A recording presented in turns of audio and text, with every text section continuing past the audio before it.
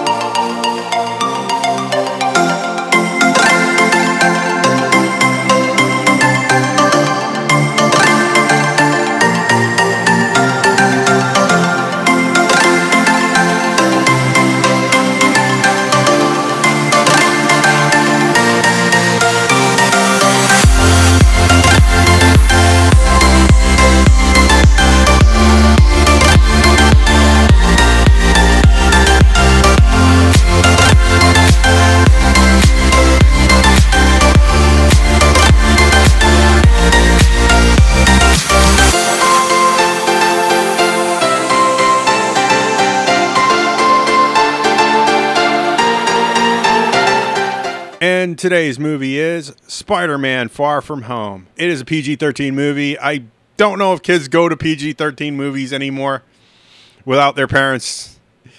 It is 2 hours and 9 minutes, so hold off on the Super Slaker. Because it's going to get, you will have to get up, go to the bathroom, and then you have to go through, watch the whole damn thing again because you've missed something important. It's an action-adventure sci-fi, heavy on the action. This follows up the events of Avengers Endgame. There are a lot of callbacks to that. Director Jon Watts, who did, oh Lord, I always forget this and I have a list. He did Homecoming and a bunch of Fatboy Slim videos that I vaguely remember, with the writing credits of Chris McKenna and Erik Sommers, who've done writing on other Marvel things before, based on the works of Stan Lee, God rest his soul, and Steve Ditko.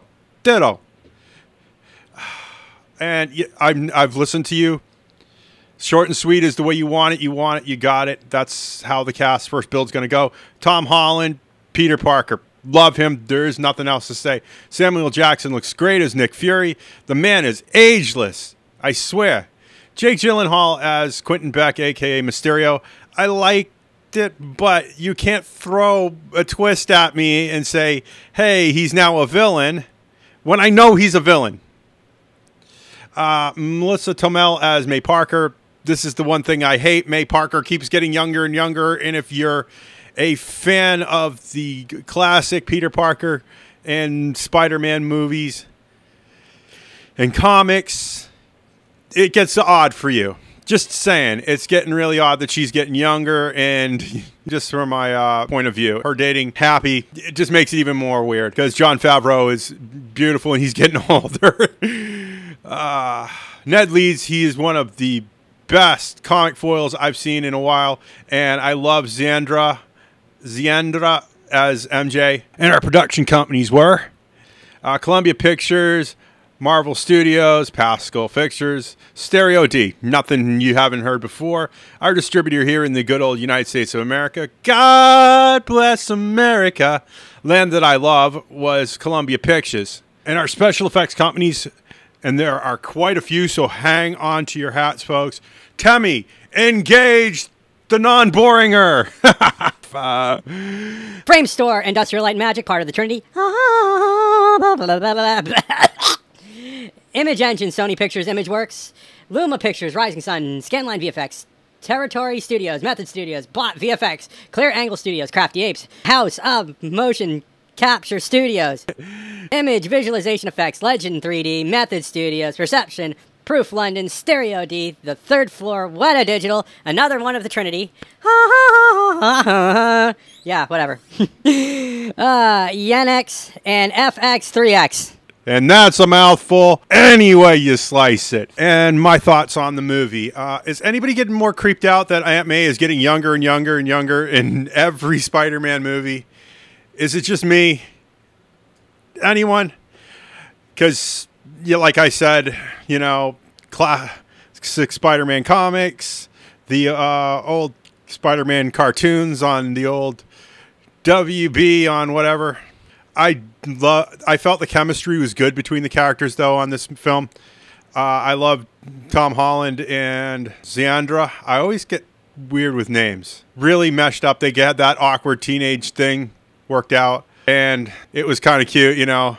The few things that are my biggest complaints are, you know, it felt very much like Richard Grieco in If Looks Could Kill in the beginning, and it took a long time to get to the build-up.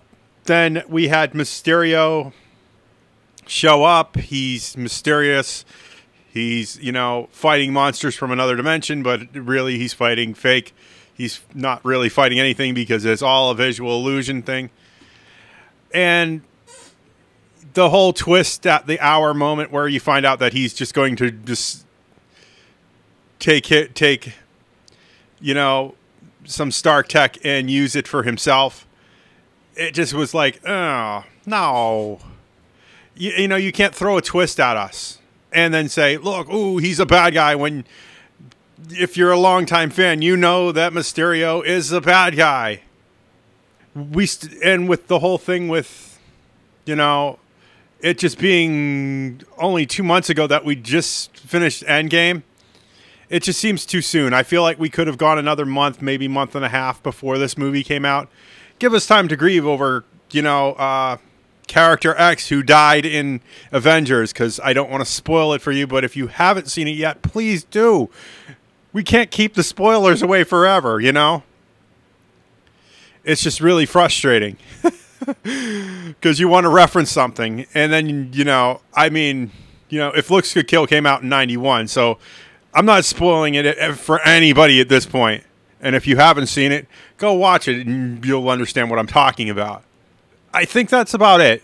It's a great movie. I love the special effects. You can't go wrong. You know, Weta Digital, Industrial Light and Magic, and so many other names jammed into this creates a visual effect that you cannot, you know, underestimate.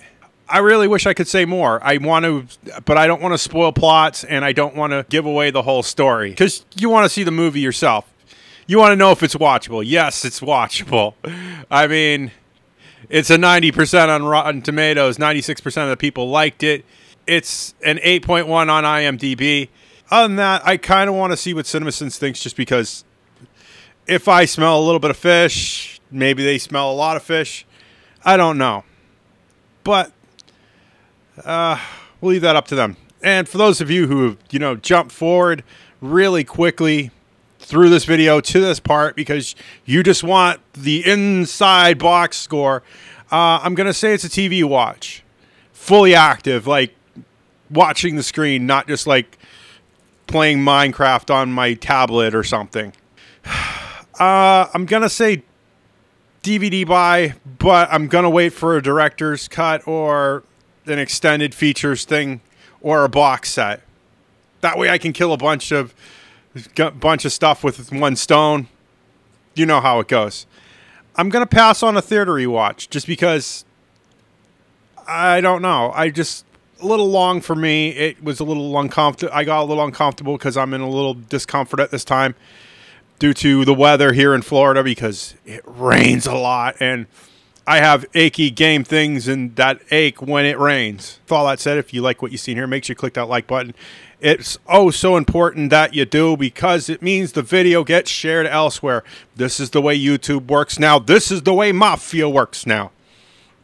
Need I say more?